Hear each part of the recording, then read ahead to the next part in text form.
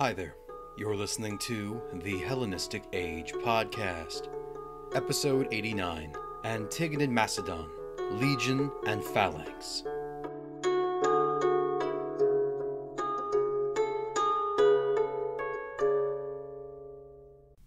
According to the Roman historian Livy, Philip V of Macedon held a funeral for many of his cavalrymen that were slain in a battle with Roman legionaries.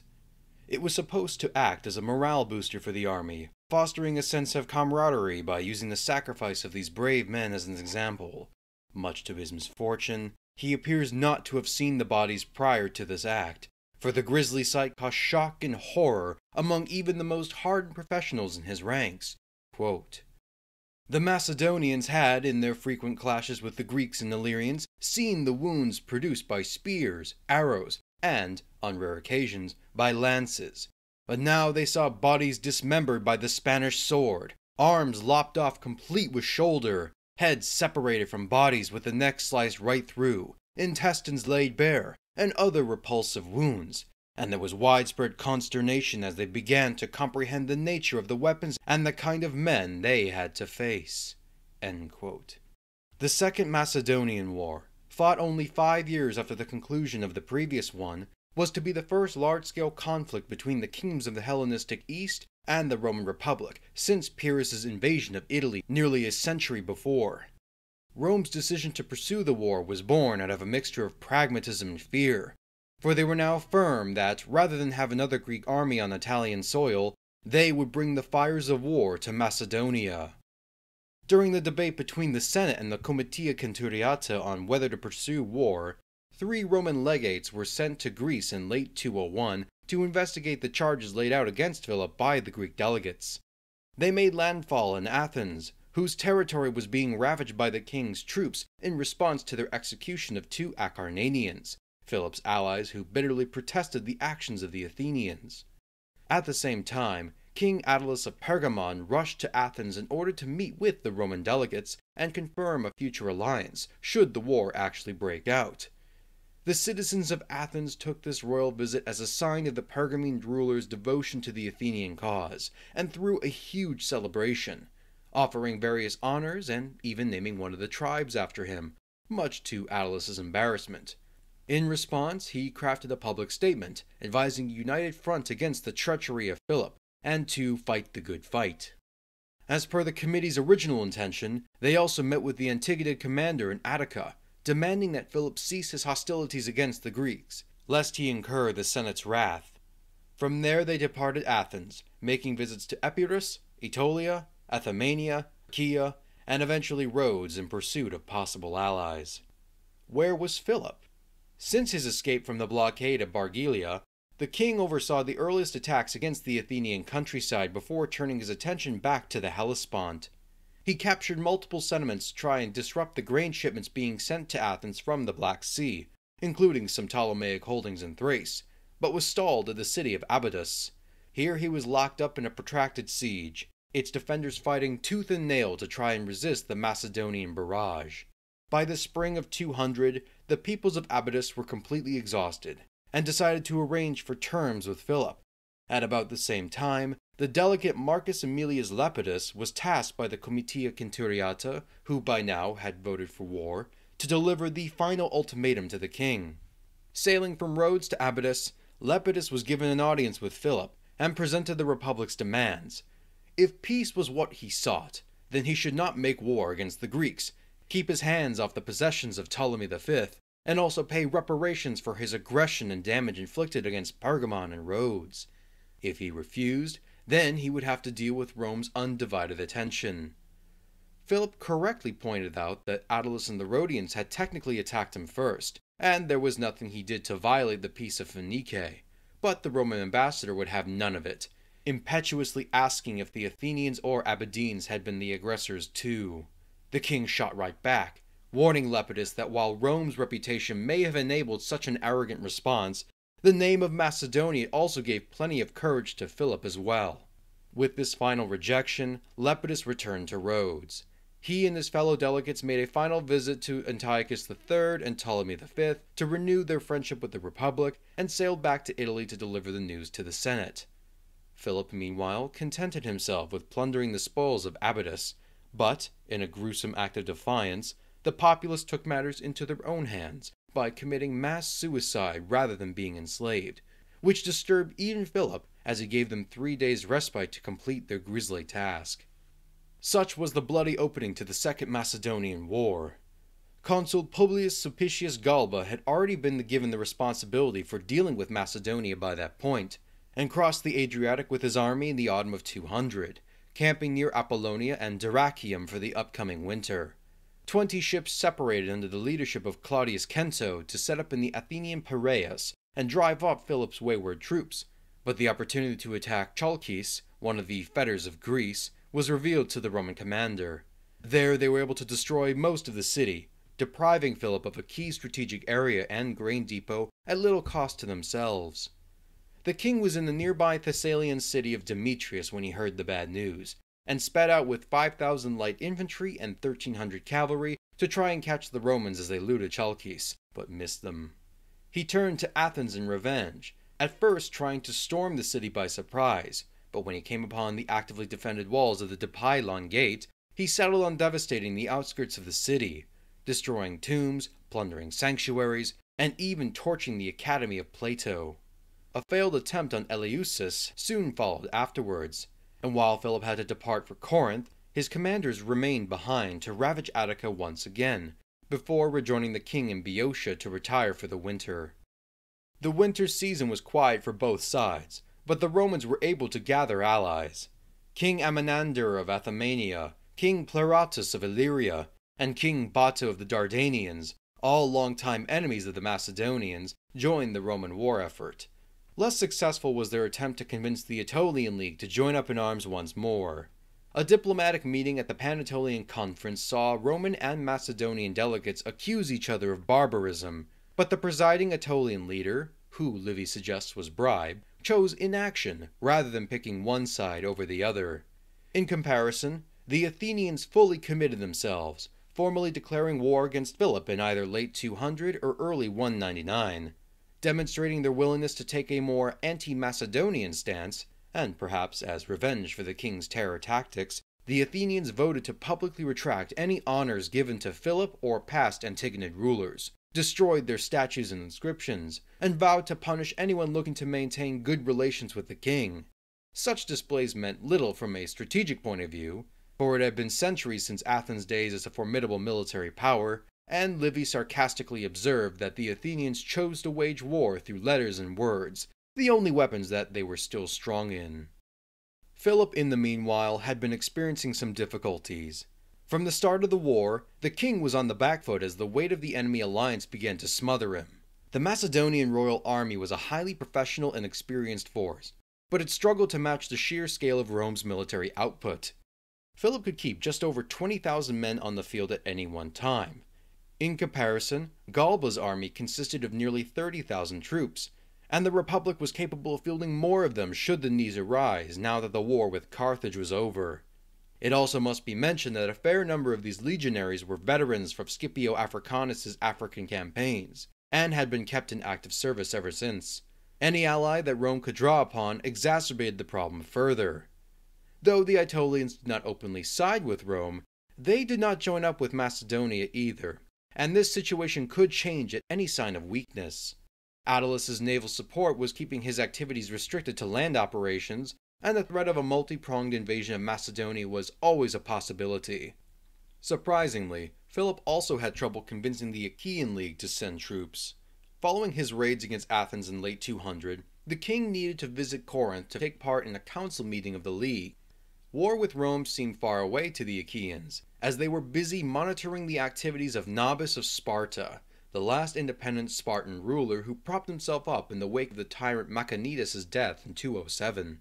Philip tried to soothe their concerns about a Spartan invasion of Achaea by offering an army to guard against any wayward attacks, but on the condition that the League first supply him with men to garrison Chalkis and Corinth.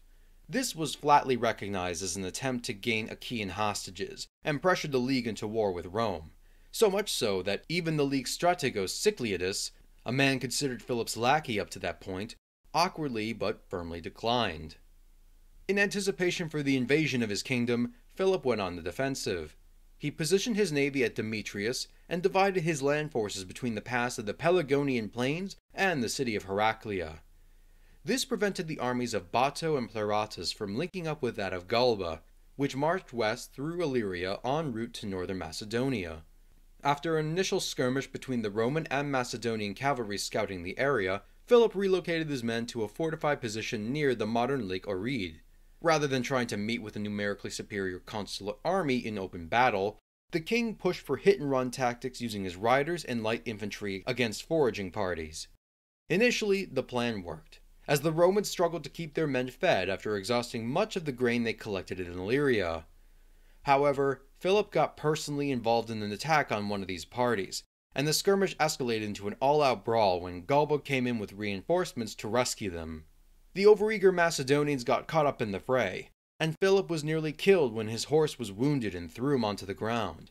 By the time he fled back to his main camp during nightfall, Philip had lost 300 cavalrymen in the skirmish. The rest of the summer was relatively uneventful, though during this time, the Romans in Attalus had been coordinating naval operations along the Aegean Sea, sacking a number of cities and enslaving its inhabitants. With the king having made his exit, Galba spent his time marauding in central Macedonia and capturing a few settlements. Philip sacrificed them to contend with an invasion of Pleuratus and his Dardanians, which were about to escape back to their territory with booty in tow before the king inflicted a major defeat on them. More problematic was the simultaneous attack by the Aetolians, who chose to rekindle their alliance with Rome upon hearing their success against Philip. They and King Athamander's forces invaded Thessaly, but were intercepted in the Europus Valley and sent packing back to Aetolia, with only a handful of survivors. At the end of 199, the Romans had returned to Apollonia, while Philip retired for Pella for the winter.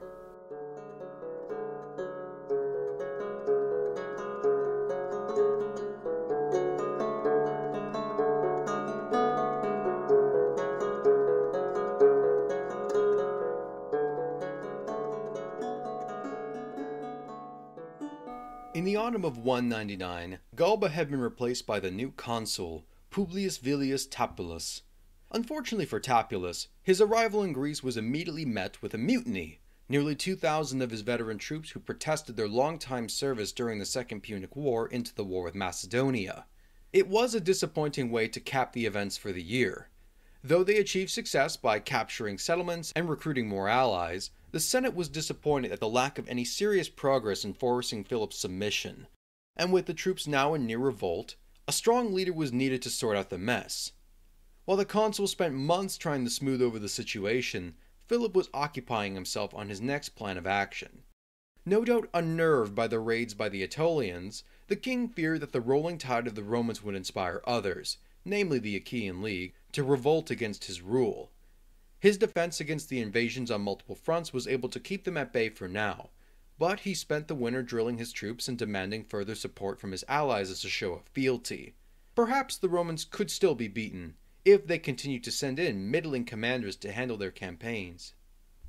Enter Titus Quinctius Flamininus. Born in roughly 229-228, Flamininus was a part of an ancient if minor patrician family who began his political career during the Second Punic War by serving under Marcellus as tribune in 208. Yet in time, he would become an instrumental figure in dictating the Republic's policy towards Greece and the rest of the Hellenistic East. This earned him a biography by Plutarch, who paired the Roman general alongside the contemporary Achaean statesman Philopoemen. Clearly he was quite capable, for he was granted the position of quaestor in 205 and responsibility for the governance of Tarentum. Shortly after that, he was given the task of settling veterans in the colonies of Narnia and Cosa.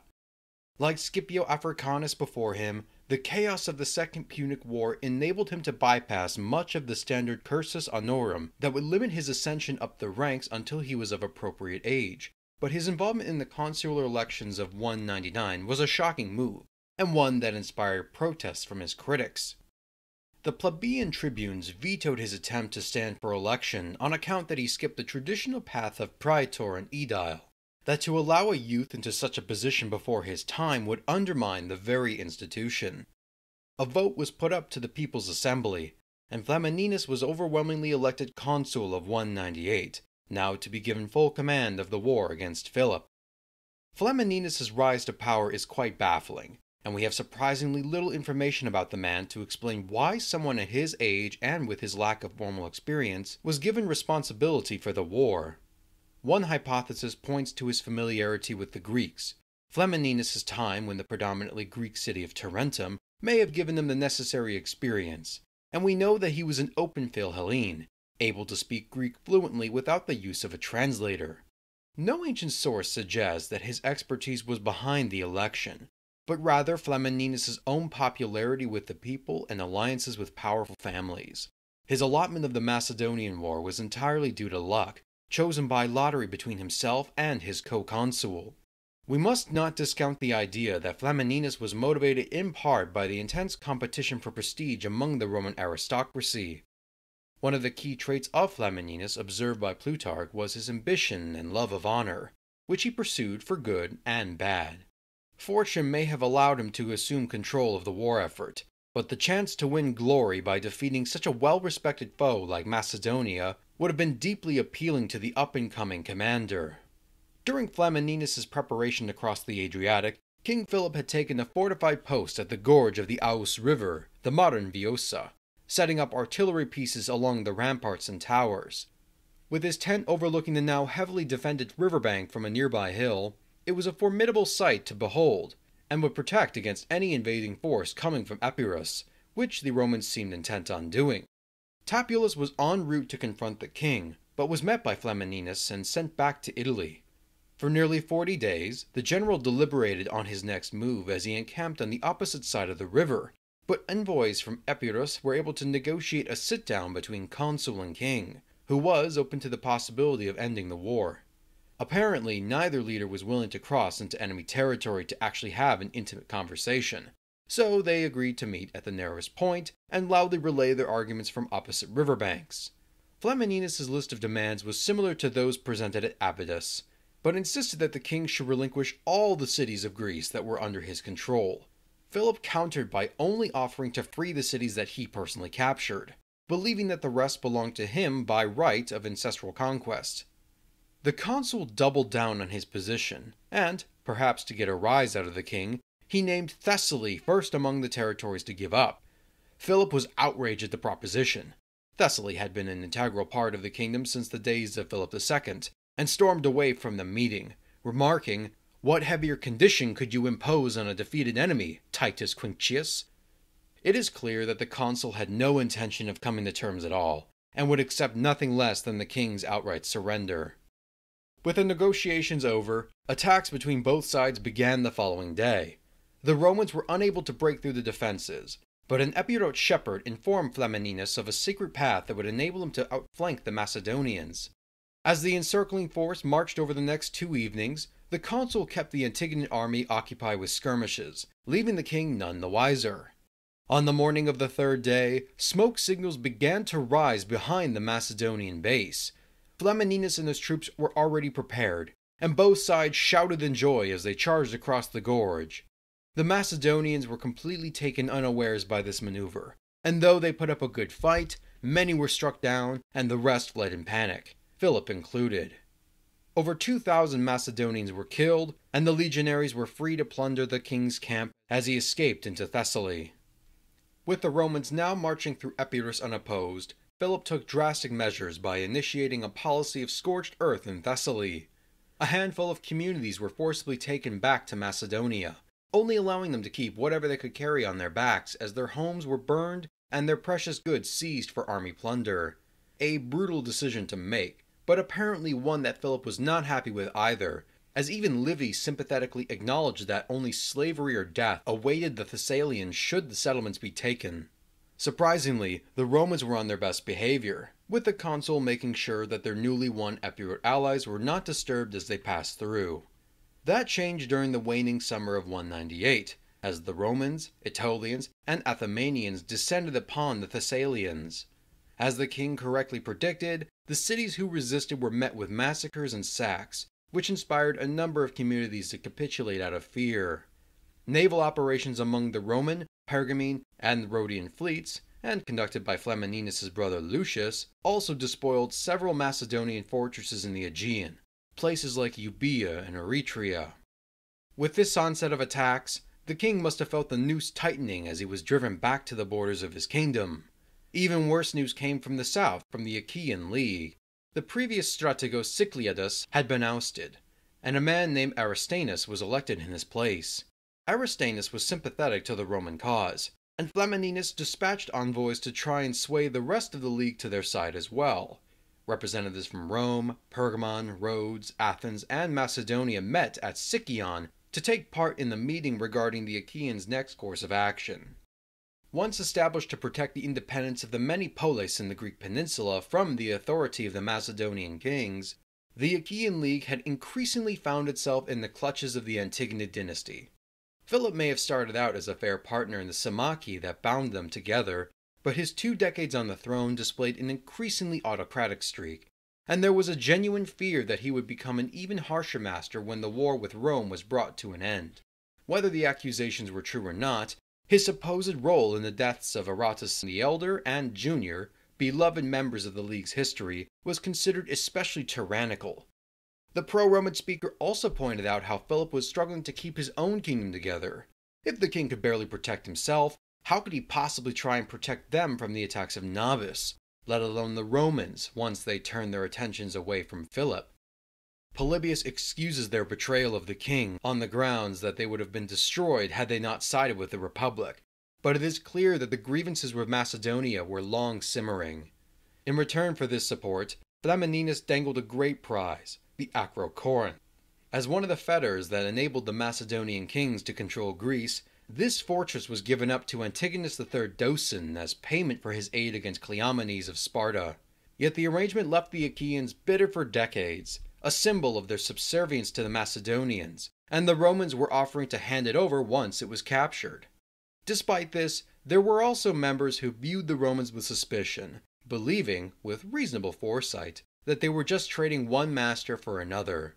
Representatives from Dyme, Megalopolis, and Argos left the meeting in disgust when it appeared that the majority was leaning in favor of the Republic, citing the favors done to them by the Antigonids or their despoliation by the legions. At the end of the council, the Achaean League officially abandoned their alliance with Macedonia and took up arms with the Romans, thus bringing them into the war. Once assembled, the Achaean army set out to join Titus Quinctius as he prepared to besiege Corinth. Though they had hoped for a spectacular victory in order to claim their reward, the Macedonian garrison put up a ferocious defense. Livy claims that there were even Italian deserters from the Second Punic War serving alongside the defenders, who fought tooth and nail lest they be captured and crucified. Evidently, Lucius decided that the fortress wasn't worth the trouble, and abandoned operations lest it get out of hand. As the campaigning season drew to a close, the Argives formally renounced their allegiance to the League and joined Philip as well. Flamininus' first year in office had seen great military and diplomatic success. Yet for all of his hard work, he still had not achieved a complete victory, and the impending arrival of the incoming consuls meant that he was going to have to end his part in the defeat of Macedonia, and thus giving up the glory that would have come along with it. He was able to convince the Senate into granting him a temporary extension of his command as they picked a successor, but an envoy from the king had arrived in his winter camp offering an invitation to Nicaea to discuss a possible end to the war. Philip seemed to be quite aware of Flamininus' impending replacement, and hoped that this would make the consul more amenable to the possibility of peace. The conference took place over 3 days, as delegates from all sides participated to state their case.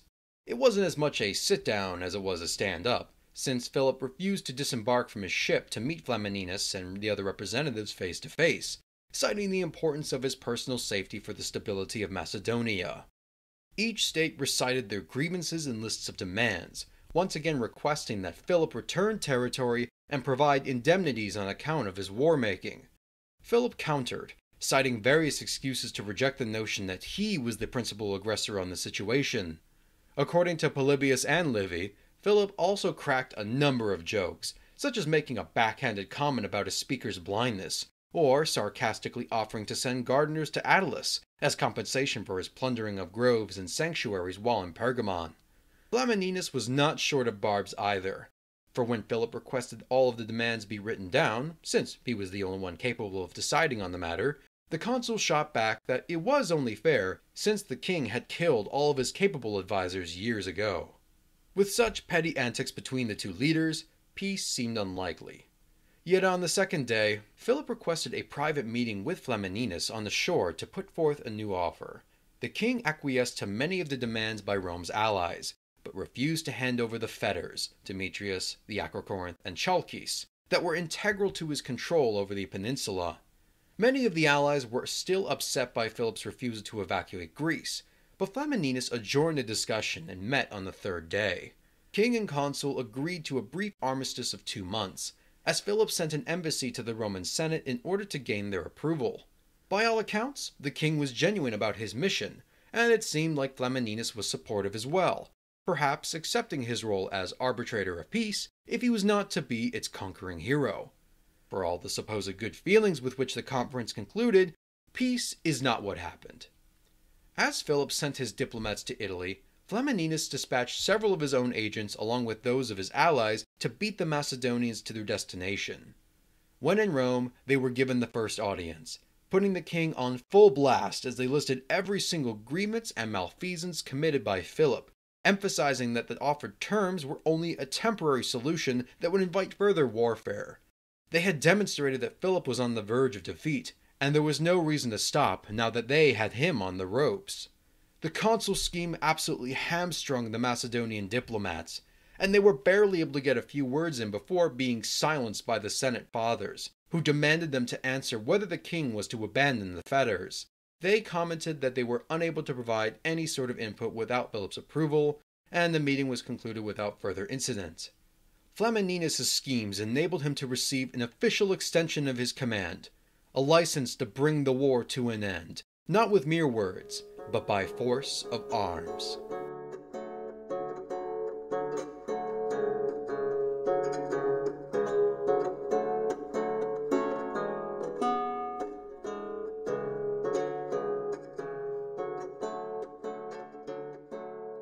As the winter of 198-197 continued into the spring, both the Romans and Macedonians moved in preparation for a final showdown. Flamininus journeyed to Thebes to secure the loyalty of the Boeotian League, bringing along with him King Attalus. During his speech to the Boeotian assembly, Attalus lost his voice, one half of his body seized up, and he suddenly collapsed upon the ground from a stroke.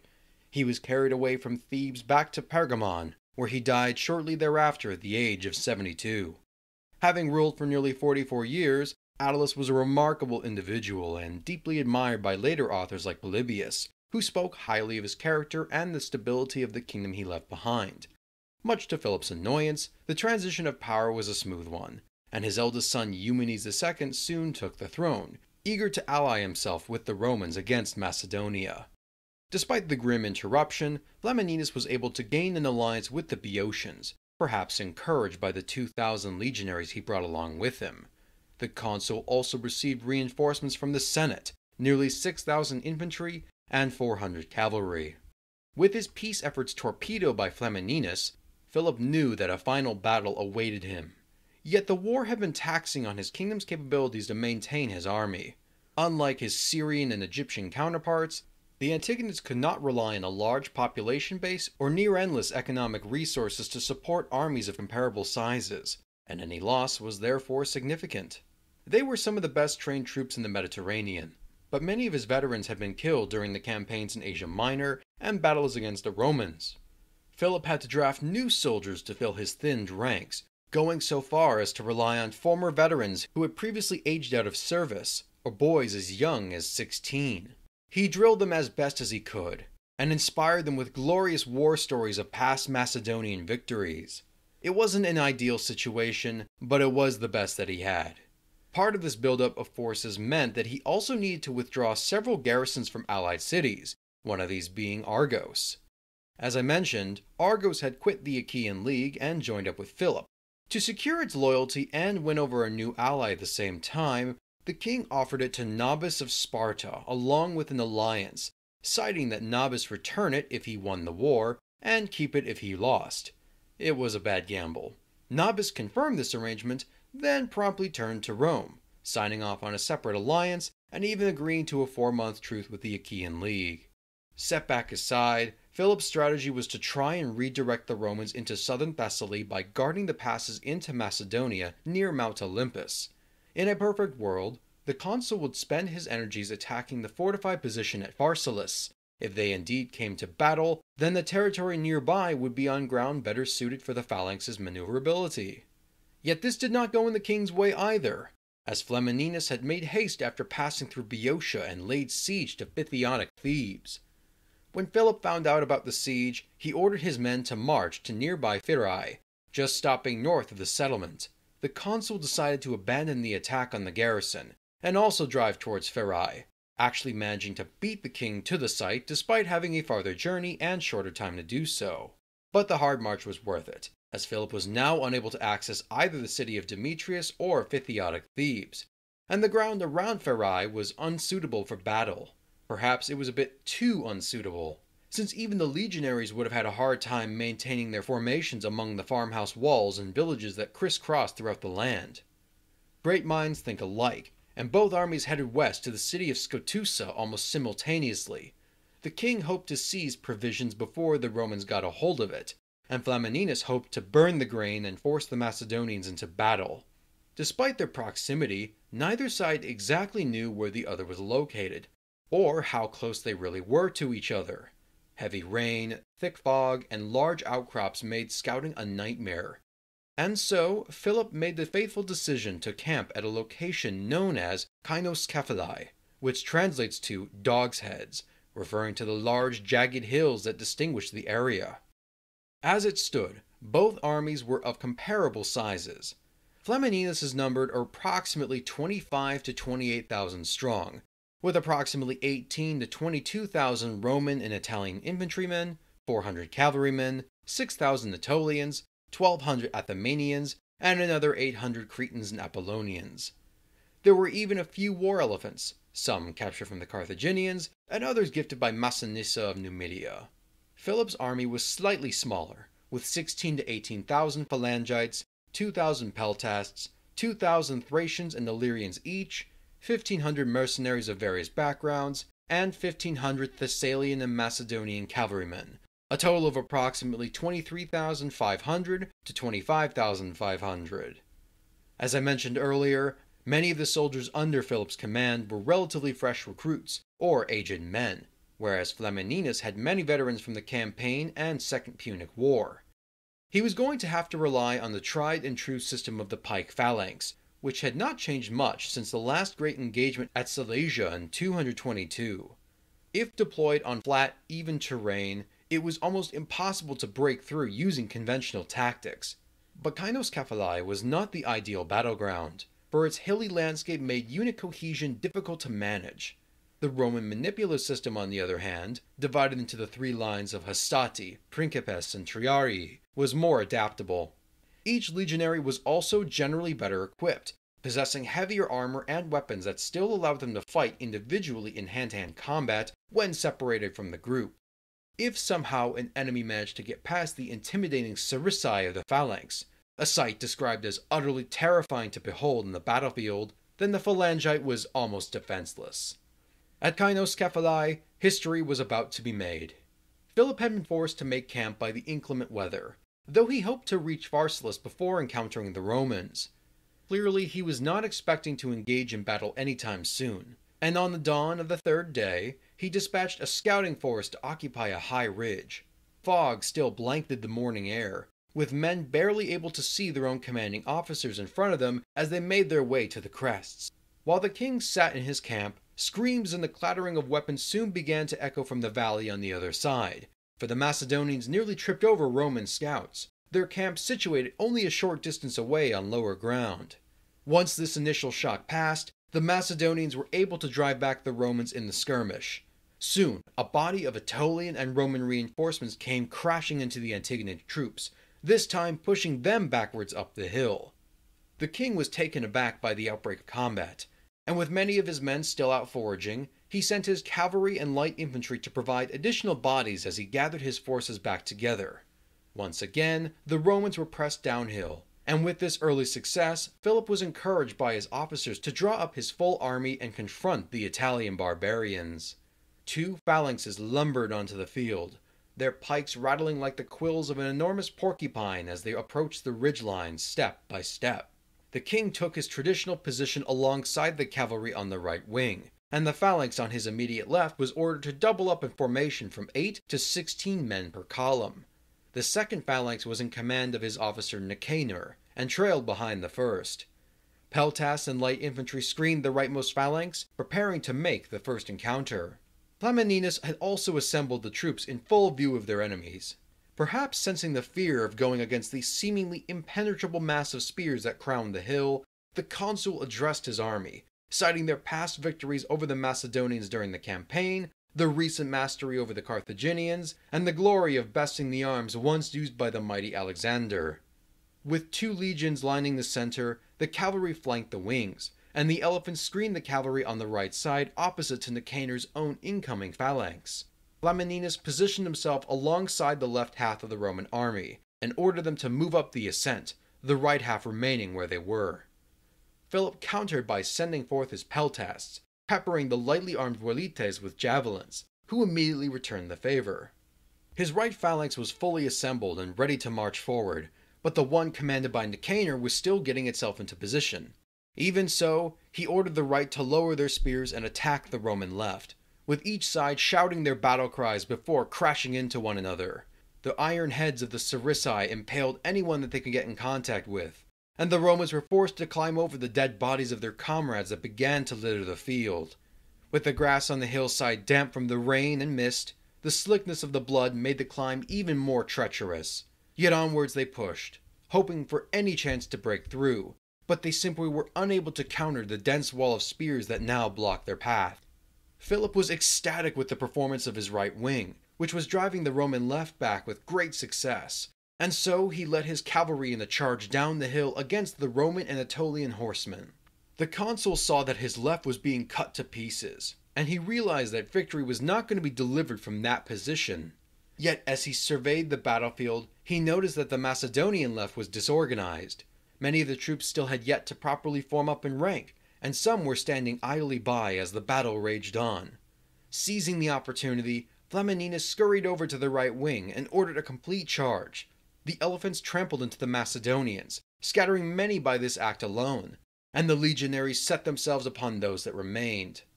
During the melee, the terrified phalangites raised their pikes into the air, a custom of Hellenistic armies to indicate a unit's surrender. Lacking the cultural understanding to recognize, or too caught up in the heat of combat to care, the legionaries took it as an opportunity to butcher the now defenseless troops. The swords of the Romans, perfect for chopping and thrusting, was able to carve apart the phalanx like a roasted bird. Pikemen were disemboweled, their limbs and heads hacked off in an orgy of violence that horrified the Greeks, unused to such levels of carnage. With the Macedonian left completely destroyed, attention was now turned to their right. One of Flamininus' tribunes had noticed that their allies were still being hard-pressed, but it left Philip's wing gravely exposed. Taking with him 20 maniples of men, they sped down the hill in a frenzy. The members of the phalanx were horrified to discover themselves under attack from behind. Now trapped between the pincers of the legions, death fell upon many, with the rest throwing down their shields and scattering to the winds. King Philip, despondent over losing what seemed to be his moment of triumph, collected as many survivors as he could and raced off to safety, leaving the battlefield to the Romans. So ended the Battle of Cynoscephalae, and with it any further resistance from King Philip. Approximately 8,000 Macedonians were cut to pieces, another 5,000 were captured, and having already squeezed in as many recruits out of his kingdom as possible, his manpower had completely run dry. They put up a spirited fight and managed to inflict 1,000 Roman casualties, but it was meaningless in the grand scheme of things. From a broader perspective, the engagement was a turning point in Hellenistic warfare. For better and for worse, the pike phalanx had been the dominant force on the battlefield for nearly 200 years. Though it would continue to be used to a significant extent throughout the 2nd century, as we shall see in the upcoming episodes, the pike phalanx was no longer the undisputed military formation of the Mediterranean. The Romans must have felt a great deal of pride over their victory, but there were still to be more contests between Roman and Hellenistic arms over the next few decades. Cynoscephalae became something of a monument attesting to Roman supremacy, or perhaps Philip's personal shame. According to both Livy and Appian, the bodies of the slain Macedonians remained where they fell, their bones lying unburied for another 6 years before they were interred by another man named Philip of Megalopolis. We aren't told why, considering that it was the duty of the king to do so. Maybe it was too painful for Philip to revisit, or he could have potentially feared retaliation from the Senate if he tried to clean up the evidence of his submission. The poet Alcaius of Messene, ever seeking to take the king down by a peg or two, composed an epigram and placed it upon a cross overlooking the field. Quote, "Tombless, unwept we lie, O you who pass by, full 30,000 men on this mound in Thessaly." End quote. Never let it be said that Philip was not equally witty, for he composed his own epigram, offering a not-so-veiled threat that was to be attached to the cross in addendum. Quote, "Leafless, unbarked it stands, O you who pass by, the cross upon the hill, where Alcaius shall hang high." End quote. With the war brought to an end, the terms of the peace were now able to be dictated by Flamininus and the Roman Senate. The fate of Greece was now at a crossroads. Will the Romans simply replace Philip as the Greeks' new masters, or will they guarantee their freedom?